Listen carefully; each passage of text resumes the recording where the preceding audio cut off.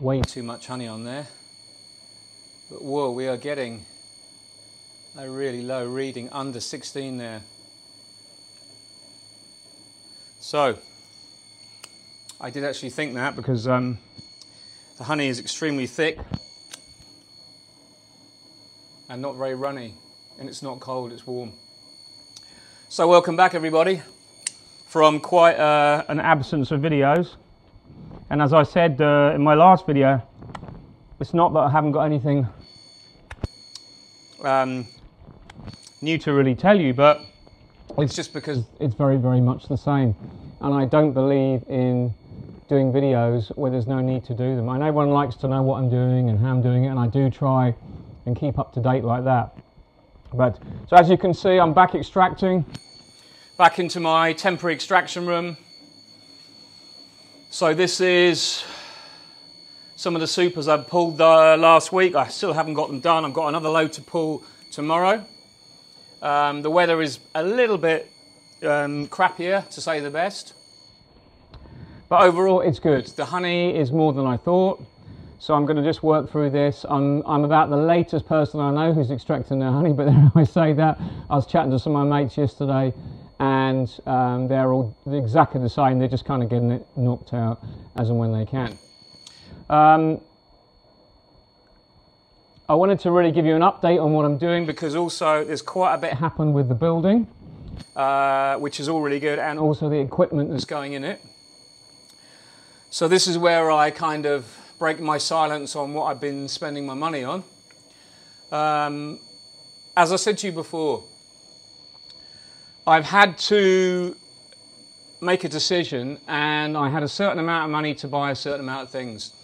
Because I've been in the situation where I knew what I needed to fit out a workshop, I believe I've kind of done it. Well, that's a bit quiet. I've just turned off the machine while I unload, and I'll carry on unloading while I talk to you. So the stonemason is going to come in November when the foundations are ready to be put in. He'll work with me because in the foundations, on just about a third of it, I'm putting underfloor heating. So that will cover the extraction room, the annex, which will be like a bit of a storage room and maybe an office. I'm not quite sure yet of the configuration, but the problem I have is if I don't get the slab right at the start, I miss out on a lot of easy work. Because when you put a slab down, if you put all your conduits in and everything you want for your electricity, for your water, for your drainage, everything else is basically a doddle after, because you just connect it up on top. And don't forget, this is a workshop, so we're going to literally be putting things on top. So the stonemason will do the slab, but he'll get it all ready. I'll then come in with all the stuff I've got together, and he'll do some of the cabling with all the stuff I've got as well. So we'll kind of work together on that, and he'll leave about 2/3 he'll manage, and he's going to fully insulate the whole slab, but the third that has got underfloor heating obviously will be insulated differently, because then I come and put my water pipes on top of that. And I'm running those to 2 different areas. And I'll go through those in a minute with you, roughly what the plan is going to be, so you can see for yourself. But there's a lot to kind of explain, and I will try and explain my method in my madness. This is a project I'm doing because I believe it's the right thing to do to me. No other building will be as unique as this. There's other buildings that have been done similar. It won't get the temperature up past really 28, but then I'll use an electric radiator which will bring it up. So what I'm building is a fully insulated building. So the floor is going to be insulated with 60mm thermoboard, whatever they call it, whatever they decide is the best one to put in. And then where the underfloor heating is going to go, that will be 90 mil insulation under the floor. Then it will be a plastic scree. Then it will be the pipe or on top and the grill as well, somewhere in the configuration. And then that will bring up the level. So when the whole lot is leveled with the concrete, it'll all be exactly the same level, and then the concrete is going to be polished. Let me make this clear. The whole idea is I'll bring in honey in the spring, and the bonus of having somewhere to put it where, even if it's kept at ambient, well, more than ambient, kept at a warm temperature, it won't crystallize any further. In fact, it may decrystallize. So if I can put a heater in there and I can then start the process of keeping it warm, and when I come to extract it really quickly, the whole thing should speed up and it gives me time to go out and do my bees in the day and extract at night, blah blah blah. So kind of I'll show you the floor plan, and we're going to go through that bit first. So first of all, I thought I'd start by showing you what the overall building is going to look like, and these are the final plans. We have the rear of the building, the front of the building. We've got a pedestrian door there. It's not easy to see at this stage, but that is the gable end to give you some height of the construction, and that's the entranceway, one window there and two windows on the front and one at the rear there where the office will be. But the building is in total, let me just tell you, it's about just over 6 meters at the apex, okay, at the top, and it's about 5 meters at the gable end. So the whole idea is I've got the right pitch on here to have solar panels, which I'm going to be having. But as and when, I don't know, because I'm having real problems getting in contact with people to give me quotes, because at the moment there's a crisis on. Everyone's having problems getting materials, but there is a grant system coming up next year for solar panels, so I may be able to get something out of that, which is great. So that's the overall picture. It's an agricultural building. That's the floor plan there. It's roughly 24 meters by, what was the dimensions? It sounds crazy, I can't even remember. 24 meters by 12. So that will give you a rough idea. So we're talking 300 square meters is the building. Okay, so 300 square meter building. I've thought a lot about how to divide it up, okay, and the long and the short of it is, this is roughly how it's going to be divided up. Okay, so I've got an extraction room here, which is central, and I've got a warming room here, okay. Ignore that bit there. This is one room or two rooms, I'm not quite sure yet, but I've got the flexibility of dividing it up. That there is going to be my boiler room where all the pipes go in, where all the electricity comes in. So that's kind of quite central, and that's what I'll be working on to get that plan done properly. But obviously this extraction room is going to be key to the operation. The whole idea is I'll be able to drive in here or reverse in, unload supers onto pallets. They'll then go through into here, which will be the warming room, and where it'll all be kept warm until I need to extract it, or not even heated if I need to and it's the summer. But it gives me the option, and it keeps everything out the way in there, clean and bee proof. Yes, there will be bees that arrive in there, so I've got to make a device up that will go through the wall and I can blow the bees through. I've got several methods I think I'm going to use, but obviously a plain window is sometimes easier. But I'm quite loath to put any windows on the south or the north side, because that's obviously a security issue, because I just want to have it sealed. I don't want anything left unattended. So here is going to be my extraction line. This will be the center of the whole workshop. And the extraction line is kind of the jewel in the crown. I can tell you I bought a 54 frame extraction line from Paradise Honey, and it's going to be delivered in about 2 weeks. It's just been finishing making. Here's some pictures now of it in production. And they've just been putting it together at the factory in Finland, and I can say I'm absolutely thrilled to bits with it. Okay, let's just flip this camera around because I want to talk to you about extraction lines. So the extraction line is a 54 frame extractor from Paradise Honey. It's a bit extravagant, it's probably more than I need, but I'm trying to future-proof my workshop, a miellery, my honey house, because I believe that eventually I'll probably be taking on more hives and have a bigger turnover of honey. But at the moment, even with the frames and honeys and supers I've got, it will be working hard for quite some time every year. Now, I'll talk you through what actually happens. So I'll talk you through the reasons why I've gone for this. Okay, I've looked at the lines from Thomas. I've looked at wet plate, which are the German option. I've looked at Lega. I've looked at Konigan. I've looked at a lot of other makes and machines. There's not many machines that are universally kind of made to be an extraction line. And the problem is, I have come from a situation where I was fortunate enough to be able to use someone else's equipment. So technically, I've left that environment where I now have no equipment. So I'm buying the whole thing from new. So I'd need twin extractors, but I want good quality extractors. So I'd probably go for Carl Fritz, but that's, you know, 36 frame extractors from Carl Fritz, you're talking 5.5 grand each without delivery. So that's already 10 grand. You need a sump, you need a pump, you need a wax press. So the beauty of buying everything from new means you get a brand new machine, but you get a machine that does everything. And I've seen other machines where someone will buy 2 extractors and it comes down a couple of pipes off each extractor, and then they make a joint, and then the pipe sits a bit lower to go in the sump, and it just doesn't flow properly. And believe you me, I've seen a lot of people's setups, and that's why I've been to Ollie's in Ireland, because I couldn't find a single flaw with his setup. But he's already bought some of his equipment, and actually his decapper is exactly the same as the one I've got in my line, but he's got Peter Bourgelat equipment after, because he has heather honey, which is different. What I'm saying is, nobody I've seen has any wrong equipment, but nobody has the right equipment, because a lot of people have bought stuff and put them together. And when I mean they haven't got the right equipment, I just mean it works well, but they always say to me, perhaps I would do that in the future. So I'll run through the machine now and you can see what it looks like. Okay, so this is the 54 frame extractor from Paradise Honey. This is the best picture I've got of it, but it means I can talk to you while you see the view. Okay, so this is the machine that will arrive.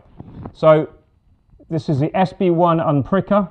What this is a heated tube there, and this obviously heats the heated knives that reciprocate on the front of the frames as they are put in the top here, and they rotate round, okay? And then as they go down, they then have all the cappings cut off, which falls down into here.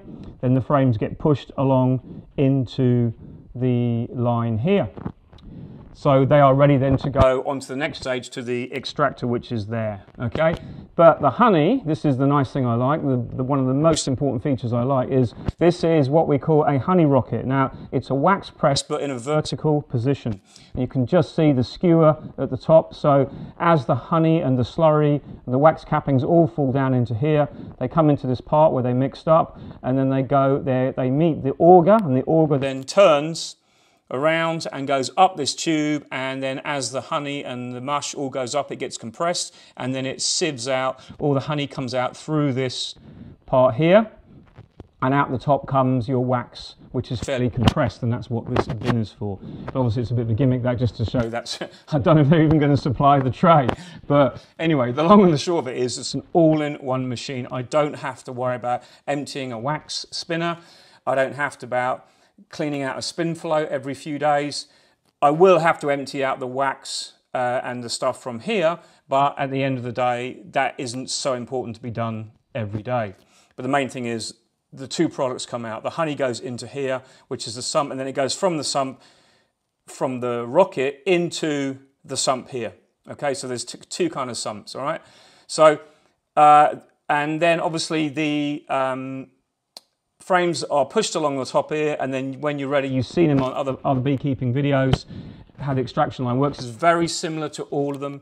You've got these interlocking sections here that actually lock in the rails, and then you slide your frames in, move it around, slide the next lot in, move it around, slide it, and you do that 5 times on this one, and it's 511s of 55 frames for the extractor. So it's the 1.5 frames it will take. So this has been set up. I've sent the frames over to Paradise Honey, and this is the machine at the workshop. Okay, so this is it. This is my machine, and I'm mega excited when I see this, because I know it's going to be the absolute dog's Watsits. So there's the heater, you can see that there's a heater and a pump, slightly different configuration now because it's even more modern since they've done it. But this is in their workshop of Finland, and if you scroll up and you go to Google Maps, you can actually, because you took this with an iPhone, you can actually see that's where the photo was taken in Finland, and it's like pretty awesome, this technology, because if I click on satellite you can actually see where the place is that the photo was taken, and yes, it is in Finland. So I was actually quite assured by this, because when you're buying things online and you speak to people not a great deal, you suddenly think, hey, imagine if this isn't true, imagine if this is like someone faking it. So there you go. That's where the extraction line is being made, and that's where I live. I don't know if you can see me on the mouse there. I'm just here. So anyway, let's get back to reality. Let's go back to map, and let's go back to where we were. So as I said, it's all looking beautiful. Everything is amazing. I've actually also bought this attachment that goes on the honey pump that goes up and delivers the honey into a barrel. That's the honey pump there. So it's all extremely nice and sparkly and clean. But the main thing is everything is made to work together. Everything is made to be one unit. And that's the biggest thing I was afraid of when I was buying a piece of equipment. I wanted it just to work, and I haven't got time to fanny around with equipment that doesn't work together. And that unfortunately is the problem with beekeeping. It's making sure that your equipment is compatible in every way. So let's we found one problem. I sent some frames over there. There's the frames I sent. There are 3 of them are the same size. This one, the second one in from the right, is actually a tiny bit longer. So I've got to take these out of the system or trim them all down. So the problem is there's only very few of them, but it was really, really good that Paradise Honey picked this up. There's the box I sent the frames in from France, because they even asked me to send some frames over. Anyway, there is the machine, and what I like about it is it has one power cord, a really thick one, that runs the whole machine. And this is from a different view. There you go, all coiled up. And look at the nice work on here. It's all really, I would say, the Rolls-Royce of extractors. I would say it's probably the same level as Cowan in America. I just love it. I just think it's going to be a massive asset to me. Really big asset. And the final picture there, it's just from the other angle. This is from the rear view, and this will be, when it's in my workshop, there'll be a meter here. That's all I need to work this side, maybe a bit more, but this is where the frames will come off at the end, this side. And yes, it's going to cost a lot of money, and yes, I am probably buying a machine that's going to be probably not used any more than 6 weeks of the year. But if you accept that, you accept the fact also that you're going to be able to extract quickly and efficiently, and maybe I could also lend the machine to other people who will come in with a set of frames and we'll do a deal on them using my equipment. That might work really well as well. So it gives me options having that machine, but it also means I will spend less time extracting on my own, and I can manage it on my own and do everything I need to. So let's talk a bit more about the building. I did show you the overall plan. Okay, so this is kind of the 3D image of the same building. Let's get it the right way around. Is that right for you? Yeah. No, that was right first of all, sorry. So that is the southwest side, or west side, actually west-northwest, where I will drive or reverse in. I can unload my honey here, and it will go into the warming room here. You can see on this one, I've actually taken out that joint there.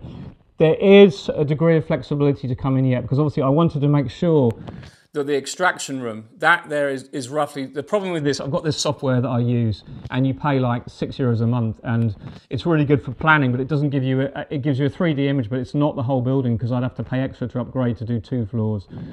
But what I've got is, I've got enough to give me ideas of what I need. So this part will all be a mezzanine above it. So this part will be about 2 meters, 2 meters 20 high. We're not finished on the sides yet, but the top part will mean I'll have it. So there's the steps to the mezzanine. It goes up, and then all this above here will be mezzanine. And the reason why I'm doing that is because it's the cheapest way to divide your buildings off. And we're going to go back over to the computer now, and I'll show you the reason why I've told you this. So this is my friend Ollie's honey room under construction, and this is exactly what I'm going to be doing with mine. Exactly the same thing. You see, that's what I'll have at the start, and that's the mezzanine I'm going to put in, and mine will just be a little bit different configuration. But by putting the mezzanine in, what you do is you can divide off your rooms with the legs of the mezzanine. And then you've also got a huge workload above. I think the guy who's given me the quote for the mezzanine I'm going to have is gives you about over 100 kilos per square meter of weight load. And it's very easy to fit, because they just come in and they just fit this structure in. It's like a pre-made structure. All this can be made pretty simply. It's reinforced steel girders that are very light, and together, put all together, they make a really good, it's like a big Meccano set, just like the rest of the building you can see there. But that then gives you loads of room above to use as an office or storage or whatever you need. But also it gives you another floor. And for us in France, this isn't taxed because it's removable. So we don't have to pay tax on it. So this is when they were building Ollie's at Ollie's. He's let me have these pictures. I know he's happy for me to show them. You can see they use a forklift. They just put it all in one day. Pretty straightforward stuff. Bob's your uncle, Fanny's your aunt. Before you know it, your mezzanine is up and you have a room. Now, what we're also going to do is I'll then get a refrigeration company in, and this is the dividing walls. This is what they're doing. They're going to build a cold room inside my house, and that will be the extraction room. And that will be the store, and that will be basically, they're coming on a price with this material here. It's basically like laminated polyurethane foam, so it's actually pretty cheap. It's just the labour to fix it up, and they'll build me the rooms I need. And then that's what it'll look like, something like that in the end. So you end up with your rooms built, all divided off very, very easily. So this is what the mezzanine will roughly cover. That's the picture I've shown you. This is the same one, but you can see I've got the stairs up here. That goes up here, and there'll be railings all around here. But I may reduce this down. I may have to budget a bit and reduce this just to this smaller L shape, or even just these two, depending on what the final prices are, because I'm waiting for other prices to come in on things I have to get, and I've got to keep some money as reserve just in case. But it just gives you an idea of where we are with the building. Set up. So let's just run through it first. I said the digger guy will come in October. In November we'll start the slab. It should be finished by December. In the second week of December the building is arriving from Friso Kit. So this will all be, that's the manufacturer. It'll all be arriving on 2 lorry loads, probably a lorry and a trailer. I've got to get someone to unload it, and then it'll be ready to be put up. I've got a team of guys coming in the 3rd week of January. That's booked. So it's all kind of a bit pressurized now, but the building will be delivered then, I'm assured, and the stonemasons assured me the slab will be ready, and it's up to me to get everything ready for the slab. So when then the guys will come and put the building together. That's another over 15 grand to put the building up, just to get it put up. These are all big bills that I've had to make sure we've got money for, and part of the budget. Inflation is so high at the moment. If I didn't buy the pieces of equipment that I was going to buy now, in a year's time, they're going to cost 8 to 10% more minimum. So I've taken the gamble. Life is like that. I'm 50 years old now. This will be an investment for me that long term I will hopefully be able to either pass to my children if they do ever get interested in keeping bees, or sell it on as a business, which it is, or sell it on as a workshop that someone else could use for their business, because the land now is in my name. I own the land outright. That's all been done as well, and it's basically, it's not going to make me a rich man. I'm not very money orientated. My problem is I just want to have somewhere where I can do my job and do it properly and produce a good product in a timely fashion. The other pieces of kit I bought are a honey warmer and a pollen dryer. I've also bought a creaming machine, which will mean I can turn my rapeseed honey into a very much more valued product. So I believe, because we have a lot of rapeseed here, and it's going to continue to be like that, it's a great investment, that machine. It's a 300 litre creamer, but also I can mix sugar in it. So I can fill it with water, add sugar, and it stirs it and it warms it. That's the kind of thing you've got to build into your plan. So I'm making my equipment very dynamic.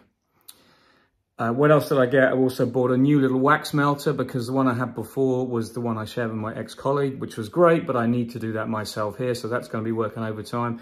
And obviously I bought a bottling machine, which is a bottling machine from the Netherlands. It's a Sweente 2000 series Appy-matic or Downer Appy bottling machine. But I'm going to go through those machines when I kind of get to a point where I'm ready to start taking them apart and getting them set up. They're all I'm going to show you all those pieces of equipment individually and do a review on them, which is a great thing to do. I think you remember the expression I used one time. If you ever want to find what a car is like, use it, wash it, drive it. And that's what I'm going to do with my pieces of machinery as and when they are ready to be used. The problem is, you see, as I said before about the cost of everything spiraling, I've made that decision. I've decided to just get all the gear I need. There'll be a lot more stuff, hidden stuff. I've got the floor plan for the plumbing to do, the floor plan for the electrics to do.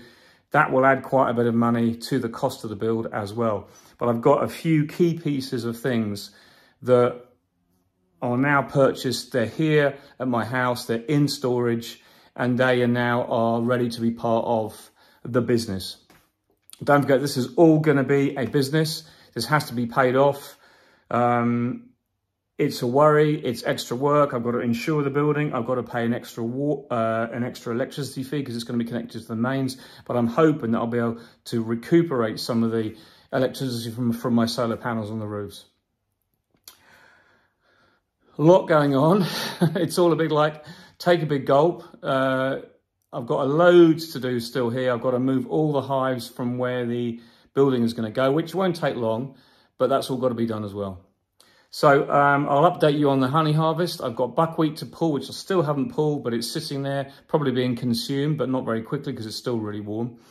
That's all going to come back this week. We've got a good next few days of weather where the bees aren't going to be angry, and I'm hoping that I'll get the majority of it finished then.